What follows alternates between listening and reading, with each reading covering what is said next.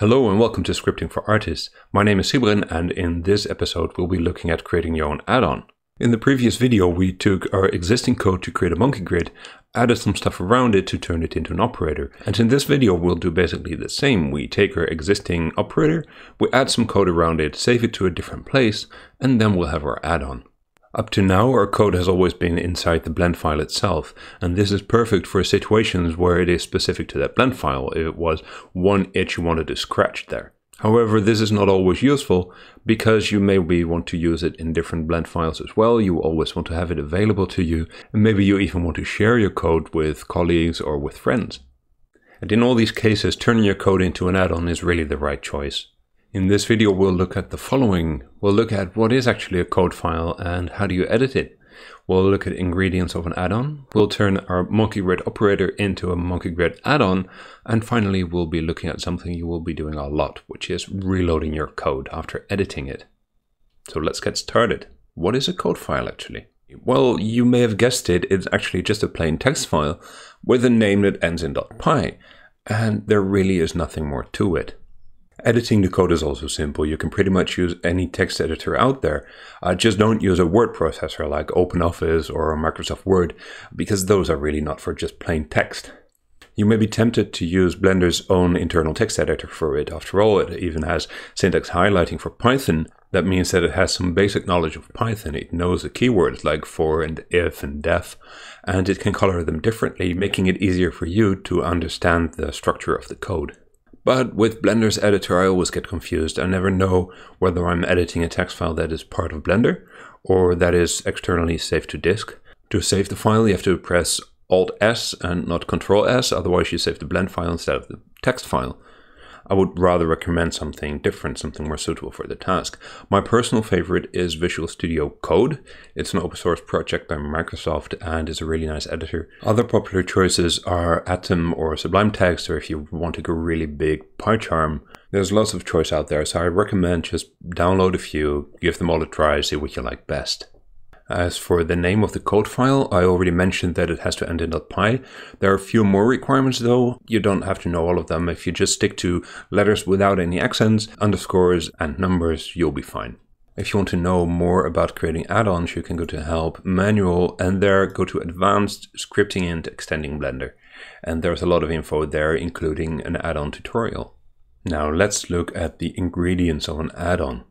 There are three things that you really have to have in your add-on. At the top of the file there should be some metadata in a BL info dict. And this metadata should include the name of the add-on, which version of Blender is compatible with it, the category the add-on should be in, and some other info. The second and third thing you need to have you've already seen, and that's the register and unregister functions. These functions tell Blender what your add-on contains so that it can be loaded and unloaded properly. The BL info you see at the top is called a dictionary, and this is basically a lookup table. We've seen it before in chapter 5 of Scripting for Artists. Okay, let's get this miniature add-on to work. First we have to save it to a location on disk. It doesn't really matter where right now because we will install it and then Blender will copy it into the final location and we can edit it from there later. So I'm going to save it to my Scripting for Artists folder, and I'm using only lowercase letters and underscores for the name, ending the name in .py. Now we have to install the add-on. Go to User Preferences, go to Add-ons, Install, and find our smallest add-on. Now the add-on is installed and Blender copied it for us to the right location. You can see we're here. So it is my home directory.config/blender/ the version of Blender, scripts, add-ons, smallest add-on.py. We could have manually put it there. That's all fine. As long as the file is there is good. But this way Blender tells you where it has to go. You can see that the user interface shows very little information about our add-on. So before we even enable our add-on, let's see if we can fix that. We could go back to the Blender text editor, change the file, save it again, install it again, overwriting the file we just installed, and then click refresh. But I think that's too much work, so let's just take this file that you see here and open that in a code editor instead.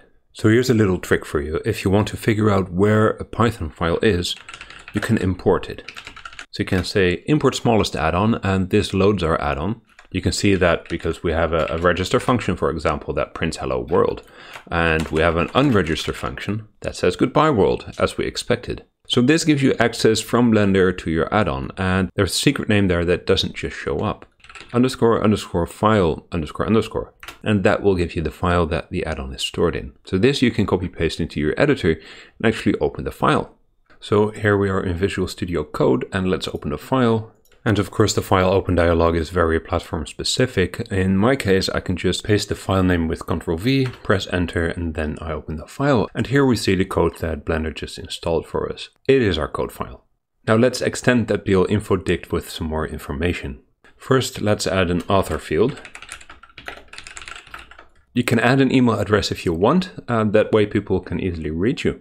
The rest of the fields are documented in the Python API manual. So in Blender, just go to Help, Python API, and then search for BL info.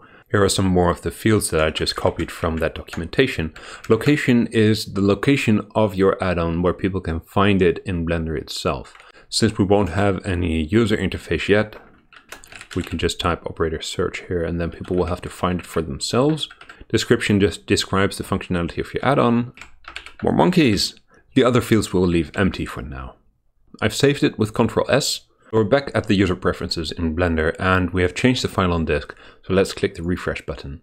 You can see that it collapsed this panel again, which is an indication that it was reloaded. And when we open it, we get the info that we typed there. Our register and unregister functions don't do much. They just print something to the screen. So let's see what happens. I show the terminal here. And when we enable the add-on, you can see hello world. Of course, when we disable, you can see goodbye world, and this just keeps going and going. So now we know everything that's needed to turn our monkey grid operator into a monkey grid add-on.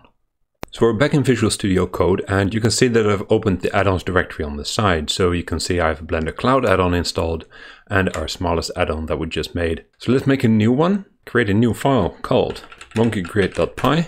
From my smallest add-on, I copy the BL info into it. I change the name to monkey grid because it's now the monkey grid add-on. It's going to add new meshes, so let's change the category to mesh.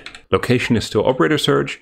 The description is now even more applicable than ever. Let's keep it all like it is now. Next to what we had, this is the only thing we need. We have a code file that's in the right location, that has the right name, that has the right BL info at the top. And now all we need to do is copy all the code that we already had in that blend file into this file. So back at Blender, I copy all the code, and in Visual Studio Code, I paste it in. Just a quick check that there is nothing weird. This we can remove. Because we're no longer running it from the editor itself, but only loading it as an add-on, we no longer need that little bit of magic. Save the file, and now we go back to Blender. Let's start with a new file just to be sure, and then go to the user preferences again. Refresh the list, search for monkey, and there we have our monkey grid. We can enable it. Let's see if it works. Press F3, monkey grid, and there we are. Our own add-on is working. It's nice that things are working, but things never are perfect in the first run. So what you will do is often go back and forth between your code editor and Blender itself, and then you have to tell Blender to reload your scripts. We've already seen this refresh button in the add-ons list, but that only refreshes the add-ons list. It does not actually reload your add-on from disk once it's been loaded. But first, let's make a change so that we can see that reloading actually did something. Back in the code editor, let's say we change the default value of count y, change it from 2 to 5, and save the file. Back in Blender, of course, if we redo the monkey grid, you still see 2 as the default value because we haven't reloaded the script yet. Press F3, reload scripts, that will actually reload your script. And now, when we do monkey grid, you can see that the default has been set to 5. So this is something you will do a lot. So that is it for this episode of Scripting for Artists. To recap, an add-on is just a text file that has a specific name in a certain location on your computer. It has metadata at the top in a BL info dictionary, and it has a register and unregister function at the bottom. And finally, reloading was done with a reload script operator. So this is it. If you have any questions or remarks, please leave a comment below, and I will see you soon.